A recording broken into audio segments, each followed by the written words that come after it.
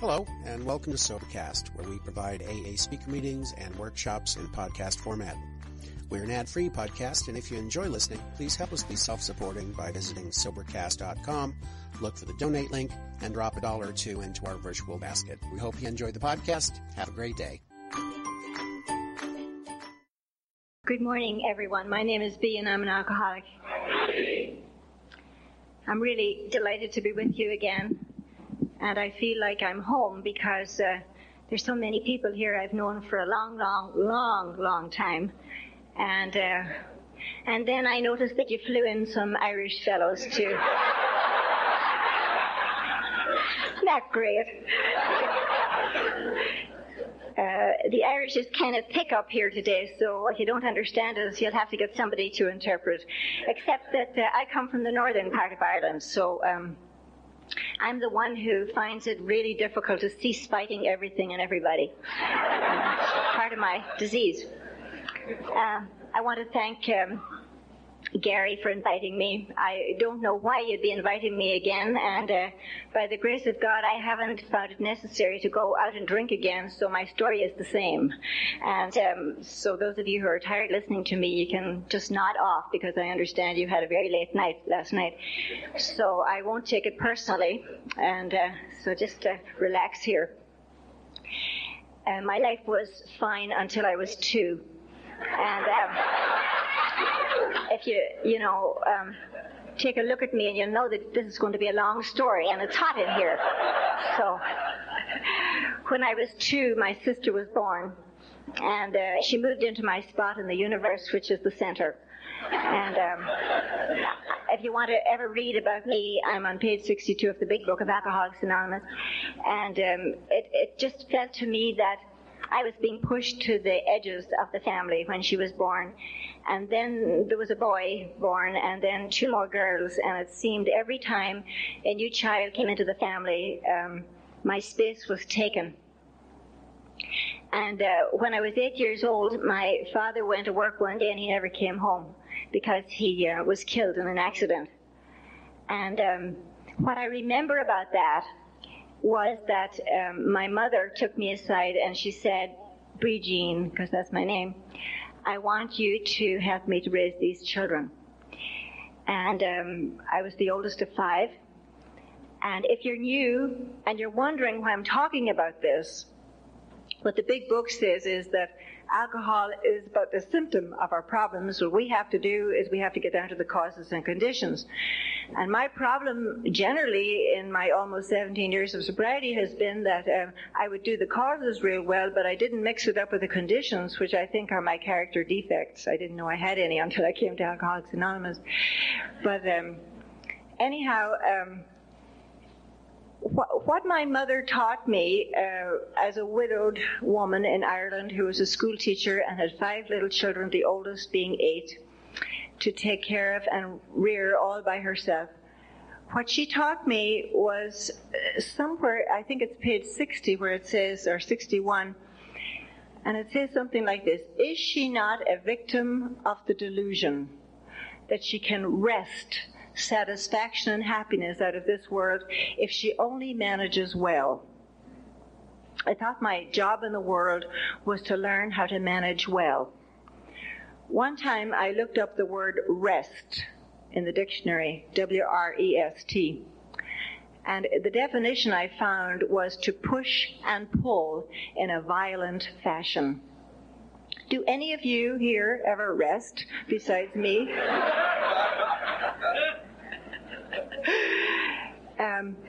Almost everything I do, I want to do in a violent fashion. Somebody gave me a keychain once, and it said, born to struggle. If there's a difficult way to do something, I will usually find that way. And by the grace of God and by the steps of this program, I'm learning an easier, softer way through working the steps. And so then I started, going to school and learning stuff and doing all that thing you do, And when I was in my teenage years, I did what most people do. I started thinking about what I would want to be doing when I grew up. Now, I need to let you know right now that that has not happened for me yet. Not yet. But if I stick around you, I may have a chance of this happening. And so what I decided to do was I decided to become a saint. And you've just heard chapter 5 being read, and you heard that awful sentence that it says we're not saints, we're trying to grow along these spiritual lines. And I have to let you know that my feelings were very, very offended and hurt when I first got into Alcoholics Anonymous, when I would hear these kinds of things. And I was going to be like a large saint, you know, a big one. And you'd know about me and read about me and look at pictures of me, and I was going to be wonderful. So what I decided to do was to become a Catholic nun. And I've been doing Catholic nunny stuff now for almost 45 years. And, well, actually 2 weeks from now, 2 weeks from today. And what I sometimes say to groups like this, I say, if you've been doing celibacy that long, you'd be kind of counting too. But a long time.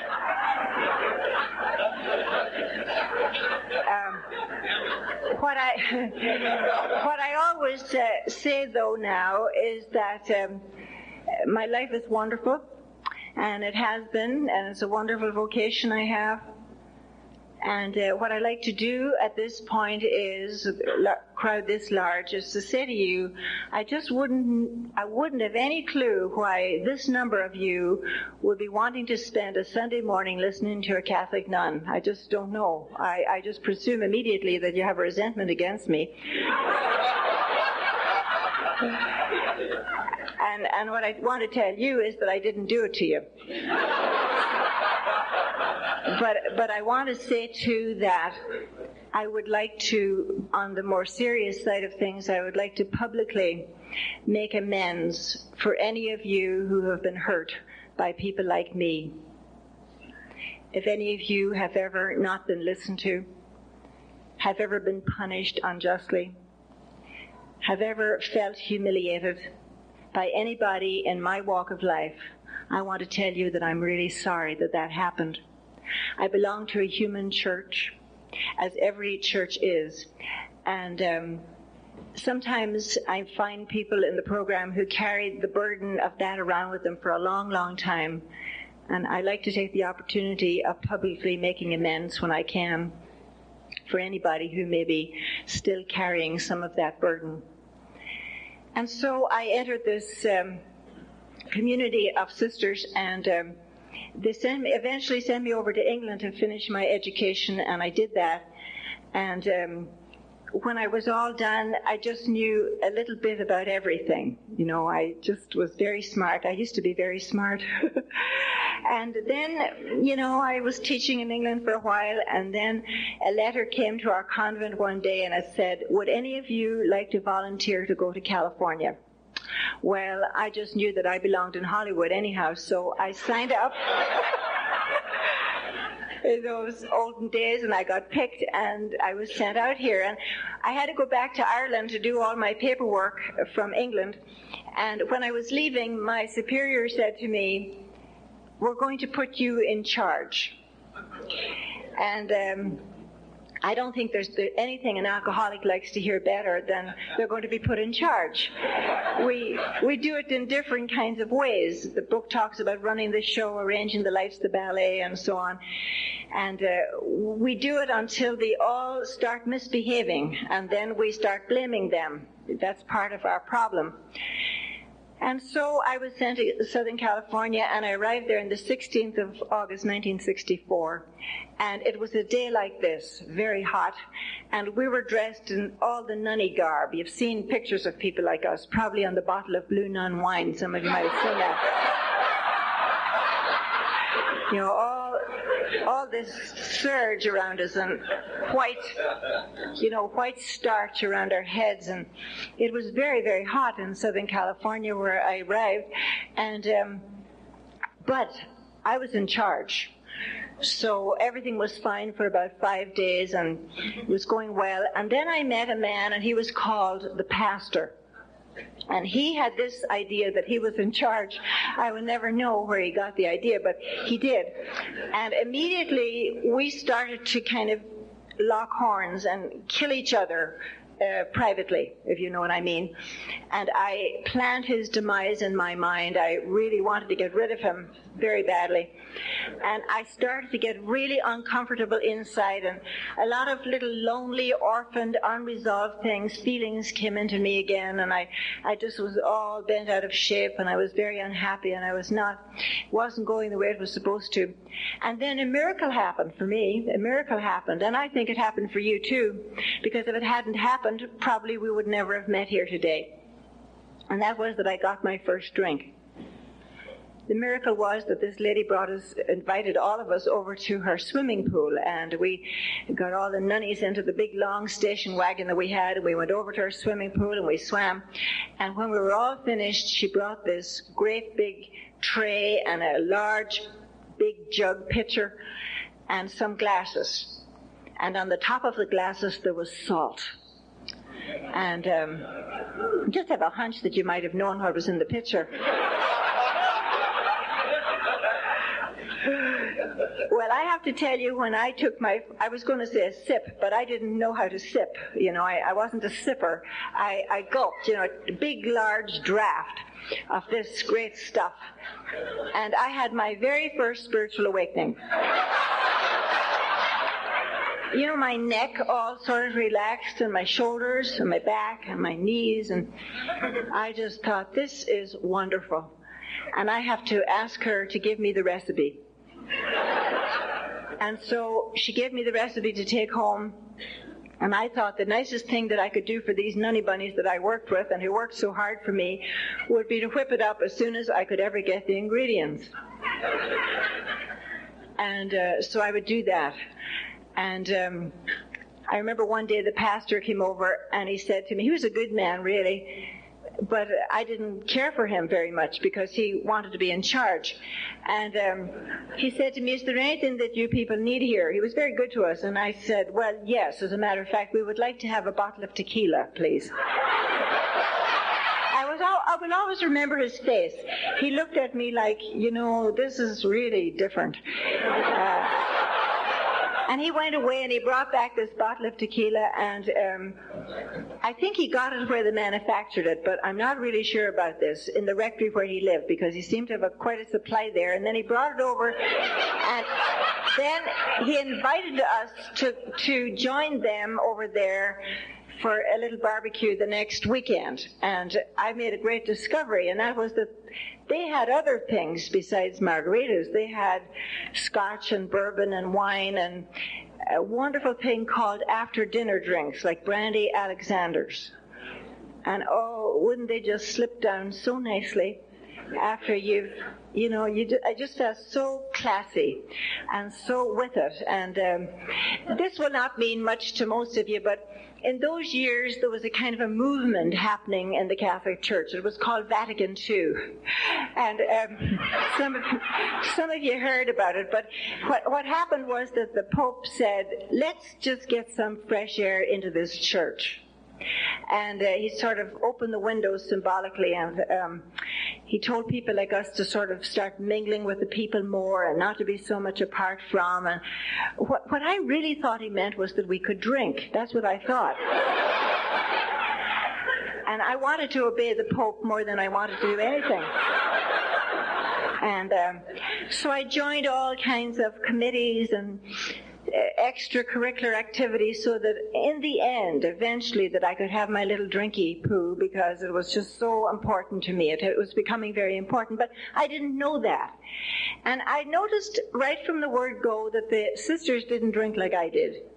They would say strange things like, let's have the little glasses. Now that's strange for people like us. We don't do little anything. We always want more of whatever it is. And they did something else that I thought was very strange. They would never finish.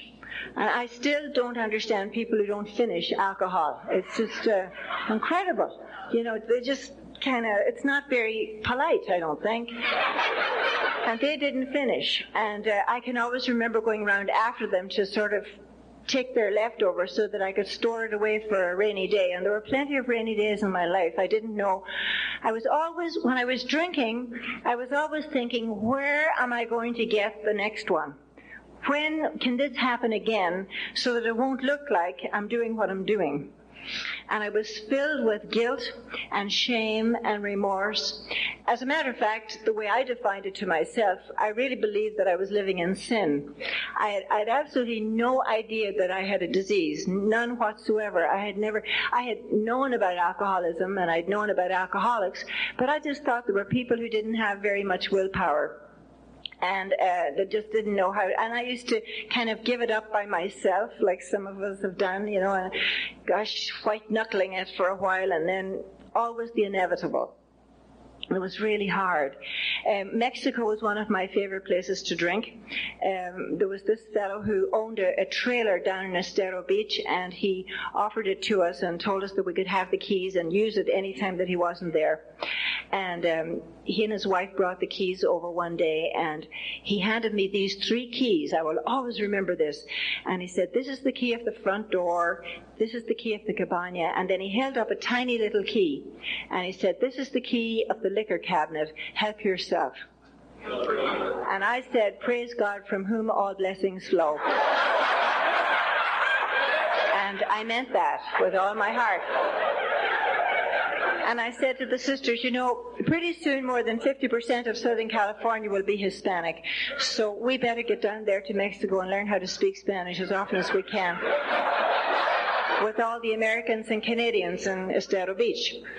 And so we would go down there a lot. And what I would remember the sisters would say to me sometimes, do you think we should be drinking his booze? And I'd say, well, we're eating his cereal, aren't we? His feelings will be hurt, we wouldn't want to upset this good man.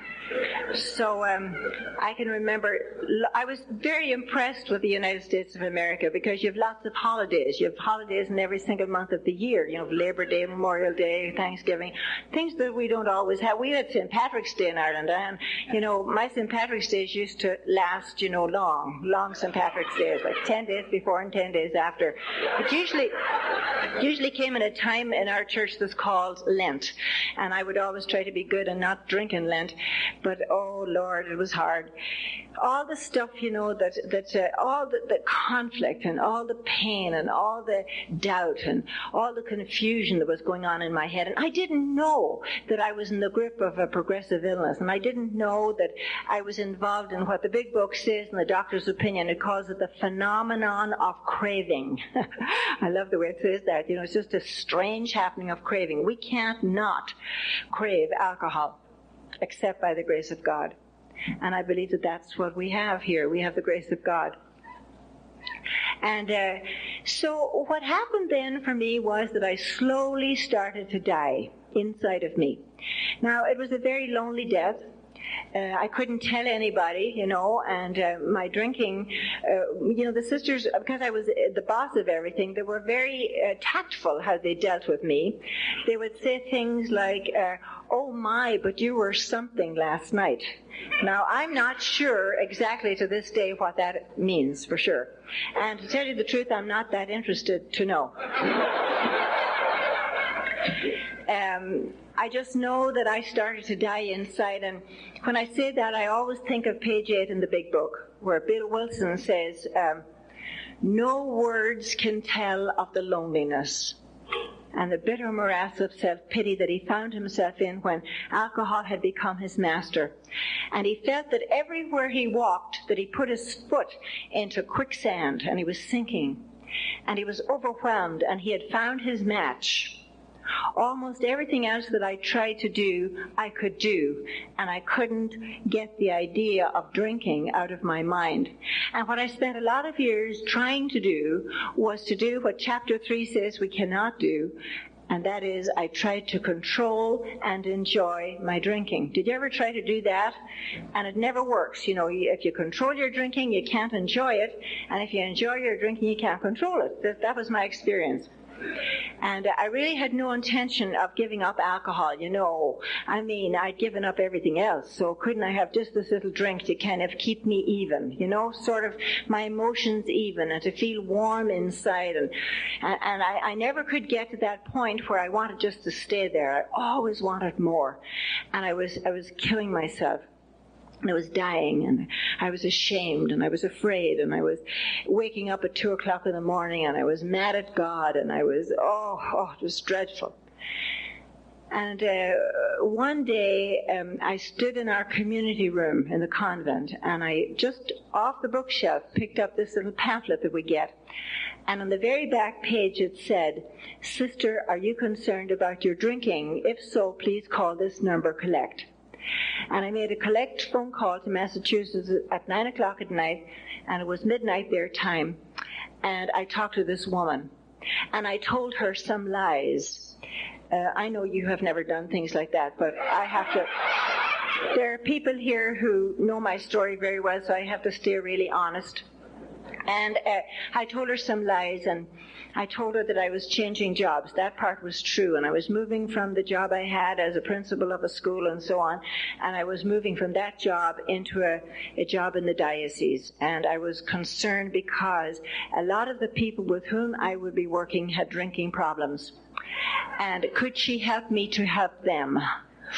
And she said yes, there was literature, there were even places that people could go where she worked, and she gave me lots of information, and she said she would send me some books, and we had a wonderful conversation, and I just knew if I could read this whole thing correctly, I would know how to do this wonderful thing called control and enjoy your drinking, although I wasn't using that terminology at that point because I hadn't yet found the big book.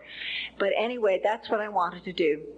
And just as I was about to hang up the phone, she said to me, "Sister, would you like to tell me a little bit about your own drinking?" Now, I don't know how they're so smart in Massachusetts. She just knew. And she said, "It seems to me that you would not be making a collect call from California to Massachusetts at midnight if you were concerned about other people's drinking." And that was another moment of grace for me because I was able to break down and cry into the telephone to this strange voice to whom I'd never spoken before. And I said, "I don't know what to do. I don't know who to tell. I don't know where to go for help. And you know, I used to be so important at one time too. I really was. And I was a kind of a public figure. And I didn't want anybody to know. And I was very afraid." And she said, "Well, why don't you start going to some AA meetings and listen for the feelings?" Well, I never really planned, in my script for life, I never planned to go to AA. That never dawned on me at all. However, I could not get her conversation out of my mind, so I called Alcoholics Anonymous the next day, and I found an AA meeting in a place called Whittier that I know some of you have been to. And it was quite a distance from where I live in North Orange County. And so at the time we were wearing a kind of a modified nunny garb, you know, like a habit. And I remember taking that off and putting on regular clothes and dolling myself up, and went down to this meeting in Serenity Hall in Whittier on Greenleaf Avenue. And it was a 10 a.m. meeting. And I went in there, and it just seemed to me, now this is just my perspective, doesn't mean to say it's necessarily true, but what I seemed to see were a lot of old men just shuffling around the room. You know, they were just sort of shuffling. And there were two women there, and one left, and the one who stayed, she was not quite with it. In fact, in Ireland we say she was not the full shilling. She was just not all there.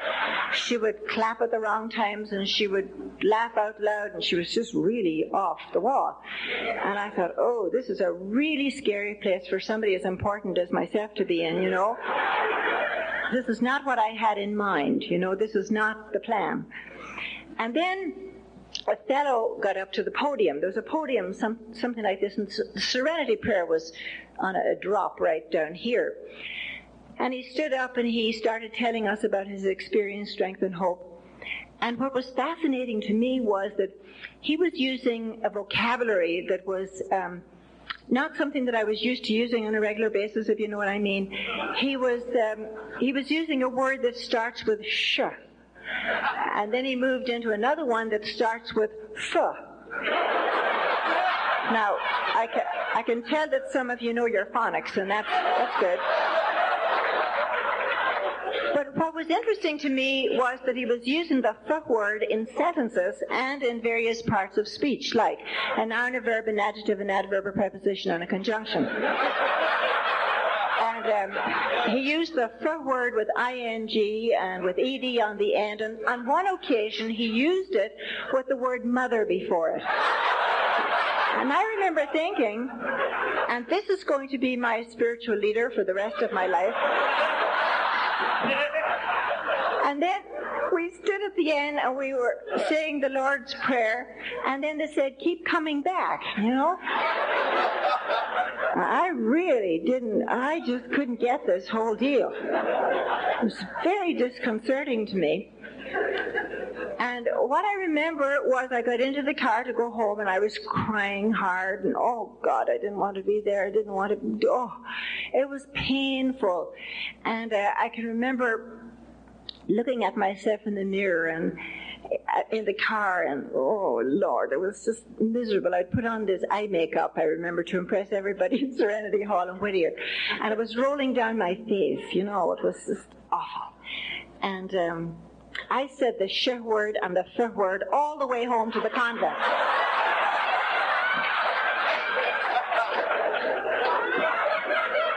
Now, wait, I'm not necessarily advocating that, but, you know, I had to get in touch with a lot of the anger that I was in, a lot of just the disillusionment was dreadful. Now, I also know that there's a number of you here in this room today. I know some of you, actually. And I know that the moment you walked into Alcoholics Anonymous that you surrendered and you felt at home. You're here. Some of you are here. But I always like to tell those of you who did not feel like that when you came into Alcoholics Anonymous that I was one of you. I did not want to be there. And I had a big, big problem with this deal called surrender. I have this other little thing, I usually call it, like maybe people from Ireland have it, especially from the north of Ireland, we have it a lot. It's called arrogance.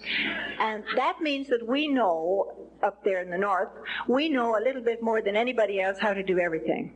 And we won't be taking direction from anybody either. So they tell you have to follow directions in this deal, you know. It's hard for somebody like me who's already a saint, you know, it's very hard. People in my walk of life don't get this deal because it's too simple, you know, really. It's a real miracle that I'm standing here, sober, thanks be to God. Miracle. And so there were basically, at these meetings to which I never wanted to go to the meetings, they were basically saying some things, and they were saying, don't drink. Now, I got sober on the 2nd of December 1978, and Christmas and not drinking. You know, Christmas in the convent was one of the few legal times you could drink, and they were saying you don't drink. And I said, well, what about Christmas? And then this one lady said, oh, B, you don't have to do Christmas yet. Christmas is on the 25th of December, and this is only the 2nd or the 3rd. And I thought, that's kind of strange conversation. Weird things they tell you. And you hold on, you just hold on. And how do you surrender? You hold on. Then how do you do this? You let go. And you're just all mixed up. You didn't get it. It's awful. Now, I wasn't into drugs because I hadn't met any of you yet. And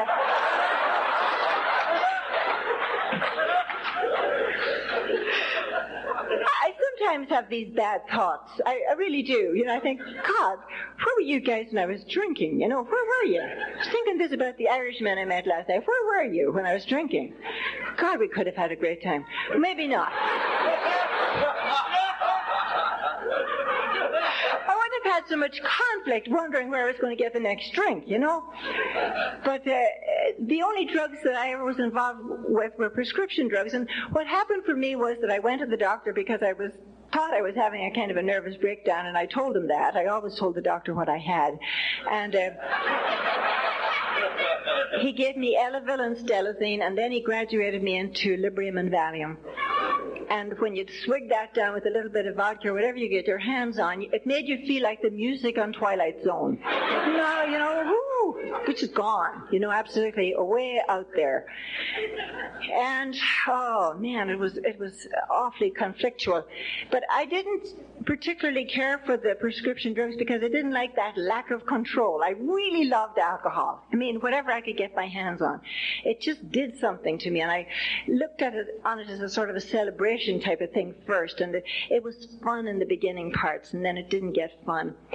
And anyway, they were also saying, go to meetings, and I didn't think there was anything at these meetings that I could absorb because I already, had done a lot of study and different things about things that looked like the steps, like theology and spirituality and stuff. Almost missed this deal. And then they said I had to read the book. Oh, God, the book. So they gave me this big, fat, blue book, and, I read the book, and English was one of my main subjects that I was involved in, and I didn't care for the way they wrote the book. The sentences were not that well constructed. And what I did was I took the book down to Huntington Beach in December, and I sat up on where the lifeguards sit because he's not there in December, and I corrected the book for anybody's information. And I fixed the paragraphs, and I put in semicolons and commas and all. And I brought it down to Serenity Hall, and I had, God help me, I told them this, Oh, so embarrassing. And they were very kind to me in Serenity Hall. They said, just keep coming back, Bea, And then they said I had to get a sponsor. Now, again, because of my, not wanting to take direction from anybody, what I did was I interviewed several women and hired them on, didn't care for them very much, and then I got rid of them when they weren't doing it the way they're supposed to. I did a lot of sponsors in the first few years. It was really embarrassing. And then they told me that I had to get involved with these steps. Now, I can remember distinctly saying to somebody, I will not be taking the fourth step. I won't be doing that. I really wanted to be different in the program, and I really wanted to be unique, and I thought there must be some holy spiritual way that somebody like me with this disease was able to do and not do it the way everybody else did it. And I kept struggling with that for a long time in the program, not drinking but not surrendering, if you know what I mean. As a matter of fact, a lady in Huntington Beach or someplace said to me one time, Bea, you're kind of in between surrenders. Ooh, that's a real uncomfortable place to be. I went into Serenity Hall one day and I was crying. In fact, they used to call me the crying nun, but I didn't know that. If I had known they were calling me that, I wouldn't have gone back, to show them, how terrible it was.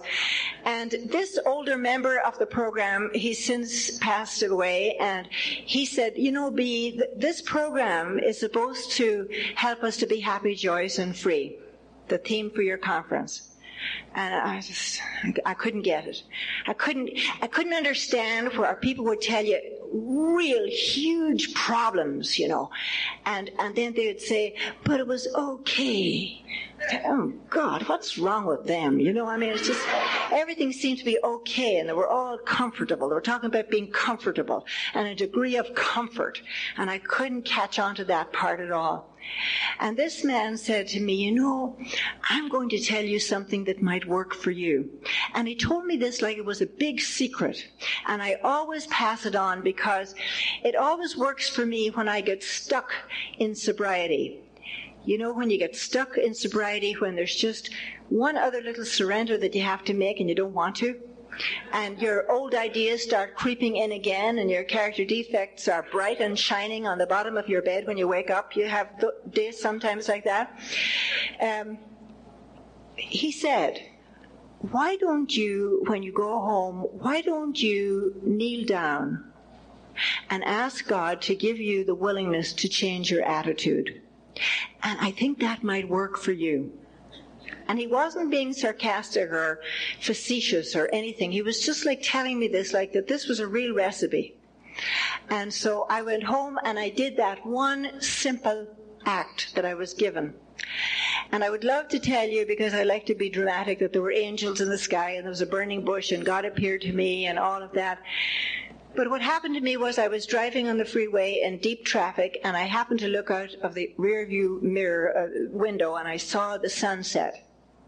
And it occurred to me that I had never even seen a sunset in Southern California. And it had occurred to me at the same moment that I hadn't been thinking of drinking for several days. I was always like, you know, Willie Nelson's song, "You're Always on My Mind." I was always like that, always like it was always here, present to me. And it hadn't occurred to me for several days to drink, or to desire a drink, or to crave a drink. And then I knew that the merciless obsession had been lifted from me.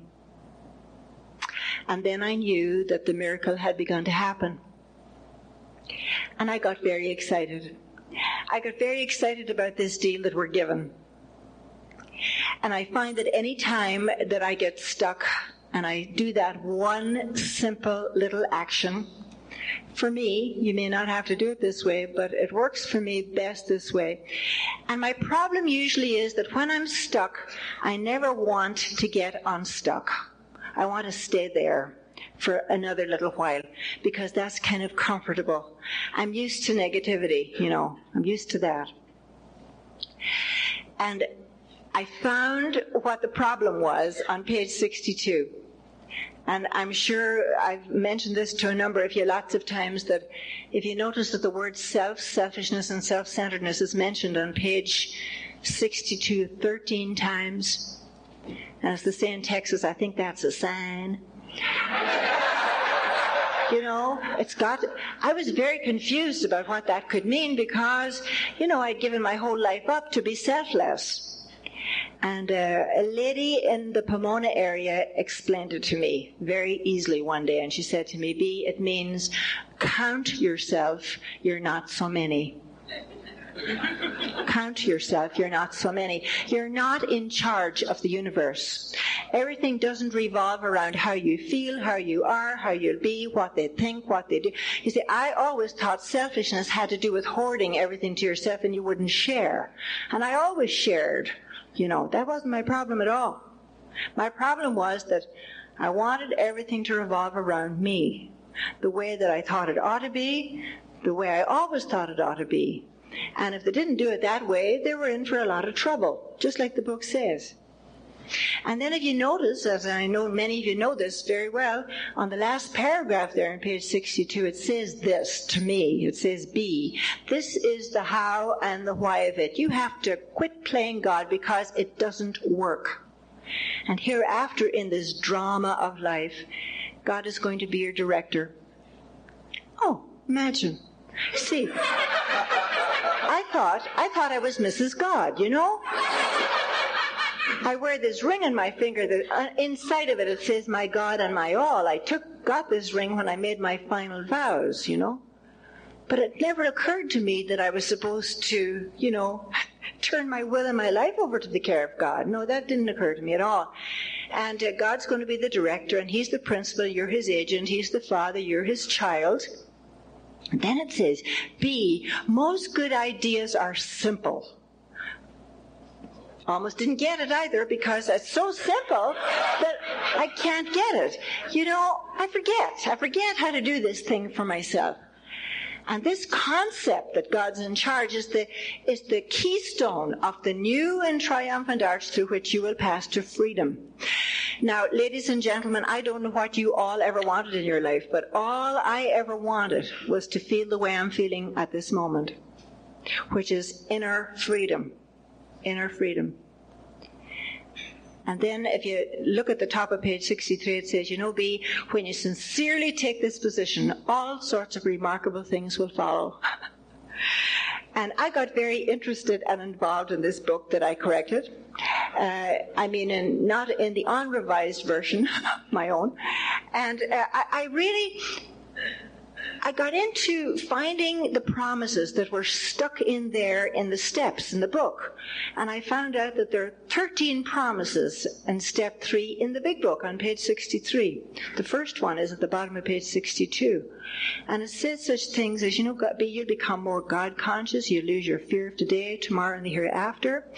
You will stop being as interested in yourself and your own little plans and designs, and you'll be more interested in what you can contribute to other people. It gives all that. And then a wonderful promise in step 3, it says, we will discover that we can face life successfully.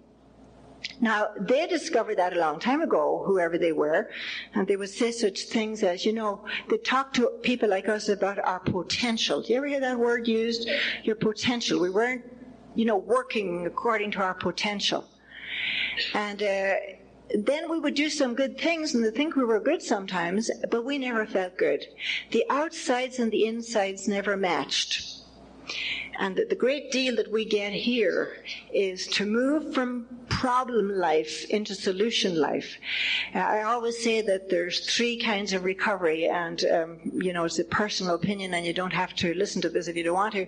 But what I notice now, especially as I travel the world, that this is for Australia, this part, they move into, they get into AA or Al-Anon or some of the 12-step programs, and then they move into relationships. You don't do that here in the Antelope Valley, I know that. And they do low life for a while and stay sober and everything's fine. And then they go into like a sort of in-between surrender time, like ho-hum. When things get sort of complacent after about 5 years, and things just kind of people get bored. If we don't shine this deal up, it gets boring. We have to keep being of service. We have to keep shining it up. And then there's this deal called what I call, what Dr. Paul calls the panache. He describes the panache as when the French soldiers went to war. And they wore this helmet that had a feather that flared and distinguished them as the French army. And it was something special. It was something that really marked them.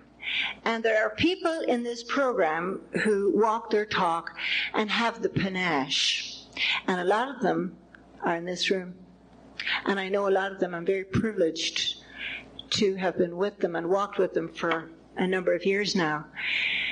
Who, when we get to live comfortably in our own skins with unresolved problems, I think that's what classy or panache sobriety is about. Things are not perfect, but we can deal with them. We can have an attitude of acceptance, and that's a wonderful spot to be in. I found the promises in step 4 exciting. It says that we'll be able to match calamity with serenity. What a concept, not to equal it. With all the calamity that we'll have, we'll be able to match it with serenity. And a marvelous thing in the step 4 promises, it gives the great fear prayer that I've often shared with the fellows here who come on the men's retreat. The fear prayer says, we ask God to remove our fear and direct our attention to what He would have us be.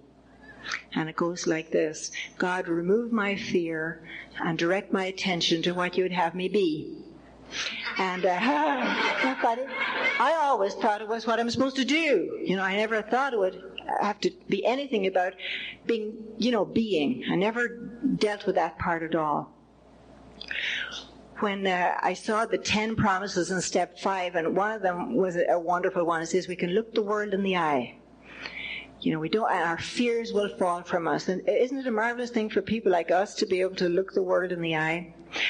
But what I really want to tell you is that I found God, the God that I understand today, when I took steps 6 and 7. Somebody calls them the forgotten steps. When I became ready to have my defects of character removed, I had found them. That was quite a miracle, that I wasn't arrogant enough to think that I hadn't done my defects of character. And then I asked God to remove my defects of character. And I used the prayer in the big book on page 76. And this is what it says, and I know you know this. My Creator, I am now willing that you should have all of me, good and bad. And I want you to know that God appeared to me, not physically, but I had an experience of God at that moment. And it was like I heard God saying, "B, are you sure? Are you sure that you don't have to be perfect for me anymore? That you don't have to be proving yourself to me anymore? That you don't have to be, that you don't have to be in this conflict trying to exaggerate who you are. Always trying to exaggerate who I was." And it occurred to me that really my purpose in life, in order to become happy, joyous, and free, was to be full-time B. Full-time, the person that God created me to be. And it was interesting to me when I thought about that, because I think that the person that God created me to be was to be happy, joyous, and free. I believe that that's God's will for me. And so God's will and my will happen to be in sync today, and that's quite a miracle. I'm not in conflict with that at all. And then I also knew, when I found this Step 7 prayer, I also knew what I had been mouthing to people for years before, but didn't know what I was talking about. And I was telling them, your God loves you so much that he would carve you on the palm of his hand, or he would call you by your name, or he would store up your tears and put them into a little bottle. I used to tell people that sort of thing. Or your God would rejoice over you and would dance over you. But I never thought that God would ever do that over me, because I had freckles, or because I just, didn't feel quite fitting. And a great word we have in our particular church is the word worthy. Wasn't quite worthy. I was striving really hard to be worthy. And when I found Step 7, I just knew for sure that God loved me anyhow, and it didn't matter, and I never, ever, ever had to prove anymore. And I had to just give myself to God, good and bad. And it was a marvelous spiritual awakening. It almost brings me to a real emotional level to remember that, because it was very profound for me, very profound. I have loved the promises of Steps 8 and 9, like they're mentioned in the big book, a new freedom and a new happiness, and we won't regret the past, don't regret a bit of it, shut the door on it. We'll know the word serenity, we'll know peace, no matter how far down we've gone, and we'll suddenly realize that God's doing for us what we could not do for ourselves. I have this realization every single day of my life. I was telling the sisters as I was leaving yesterday, they were asking me, they'd love to know about what group I'm with, and I said, I'm with the group that all the guys come down every December. I said, oh my God, that means, she'll be high for about 3 days afterwards, and they won't be able to get any good out of me. And it's just, and I said to them, God's doing for me what I could never do for myself, that's just too bad. Sorry for you all. And then the promises in Step 10 were fascinating to me. Step 10, when we look at Step 10, we look at the maintenance steps, we call them. And one day, Elizabeth over here, she gave me a tape, one of Frank Sinatra's tapes, and it was called, How Do You Keep the Music Playing? How do you keep the music playing in this deal? How do you keep it shining and bright and alert and fresh and not boring? How do you do that? And we're told how we do that in Steps 10, 11, and 12. And I just know that Step 10 works. We have to promptly admit it, when we're wrong. I don't like doing that very much. I don't know whether you like apologizing when you're wrong. Some of you know my co-worker, Father John, and I offended him the other day. I blew off steam a little bit, and I had to apologize. Oh, I didn't want to do that. But God was so good to me. I called him up to do this, and he wasn't home. Thank you, God. And his tape was on, so I did it on the tape.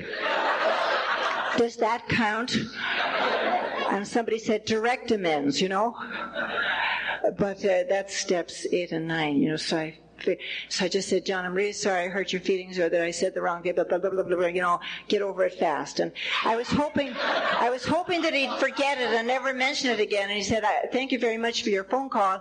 I really appreciated your amends. And I thought, I wanted him to make his. You know what I mean? It's real hard when the other side doesn't do what it's supposed to do. And we're taught in the program that the amends are for us, they're not for them. But what I discovered in step 10 was that any time I can ever be uncomfortable today, or I can ever be sort of out of sorts or edgy, or as the earlier part of the book says, restless, irritable, or discontented, if I'm like that today, it's because of the 4 things: selfishness, dishonesty, resentment, and fear. That's all. I mean, I can tag any way I feel onto those 4 things at any given time. And the book gives me the perfect remedy and recipe. It says we ask God at once to remove them, we discuss them with somebody immediately, we make amends quickly, and then we resolutely turn to see who is it we can help. And we're given the code then of the program, which is love and tolerance of other people is our code. I'm always embarrassed to tell you that I used to teach prayer meditation to people before I got sober. And I found the simplest way to pray on page 86 of the Big Book of Alcoholics Anonymous, because it tells somebody like me what I'm supposed to do from the minute I wake up. It says we can think about the 24 hours a day. We just think Sunday, you don't have to go into Christmas and New Zealand in November or whatever it is I'm doing. You don't have to do any of that stuff. But I'm always wanting to figure it all out. And in my head, I have a friend who says my head would destroy me if it didn't need me for transportation. See, I don't ever think of drinking today, but I do occasionally think of having a think. You know what I mean? Do you crave a think at a definite time each day? Have you ever felt remorse as a result of thinking? Have you ever wanted to think the next day? Have you ever been hospitalized for thinking? If you apply the 20 questions we have to the word thinking, it's incredible how we do thinking today. This negative thinking that's so much part of the fabric of our being, especially the fear. It's just part of us. And we have a lot of work to do. We have a lot of work to do to get into what it is that, how we can change those tapes, how we can maintain. The first promise of step 10 is a miracle. It says we cease fighting. Me, from the north of Ireland, cease fighting everything and everybody, even alcohol. And one of my favorite promises on page 85 is, we feel as though we have been placed in a position of neutrality, safe and protected. That means I'm somewhere in there between the doormat and the bulldozer. I never knew about that part until I found Alcoholics Anonymous, because I either was never able to speak for myself or I spoke too much for myself. There's a wonderful spot there. It's a very free spot where we can stand tall, look the world in the eye, and tell the truth today. Isn't that fantastic? You couldn't buy this. You can't buy this with money. You just can't. And in step 11, it just says, B, when you're agitated, this is what you have to do. When you're undecided, this is what you have to do. It gives all the recipes. And then it says, you'll be free from worry, anxiety, fear, foolish decisions, and the payoff will be that you will be much more efficient when you let God take your life over. It's a marvelous program. I'm always amazed at how step 12 works. I never quite figured it out yet. I just know it does. It works through getting together what you've done here. It works through sponsorship. It works through participation at meetings. It works through just sitting at a meeting, sharing your experience, strength, and hope, helping others. It just works. And I never understood the way it works. And it never works the way I thought it should. Sometimes when I hear people talking, I think, I wish to God they'd shut up, like I'm sure some of you are thinking right now. And I'm going to in a second. But it's really mysterious to me, because as I'm taking inventory of what somebody shouldn't be doing or saying, God is awakening somebody over in the corner. You know what I mean? And I'm just thinking, oh, this is so profound. This is not the way I would have thought. It doesn't work like anything else I've ever noticed. When I say the word mystery, it reminds me of a line or two from the Shakespeare play King Lear, and when he's talking to his daughter before she goes into prison, they're both going into prison, and he says to her, "We shall laugh and pray and sing and tell old tales and look at gilded butterflies and tell of court news, who's in and who's out, and take upon ourselves the mystery of things as though we were God's spies." In Alcoholics Anonymous, you and I take upon ourselves the mystery of things as though we are God's spies. And we see God showing off in a zillion ways, and in a zillion times, and in places that we would never ever have thought. I'm deeply grateful to the program of Alcoholics Anonymous. It has given me life. It has given me love. It has given me hope. It has committed me 1,000 times more to the life that I'm living. And if I had to live till I'm 1,000 years old, which I know I won't, I wouldn't have enough days to express my gratitude. And I want to tell you again how much I love you, and how wonderful it feels to be back with you again, and to ask God's blessing on every single one of you. I love you all. Thank you for having me here.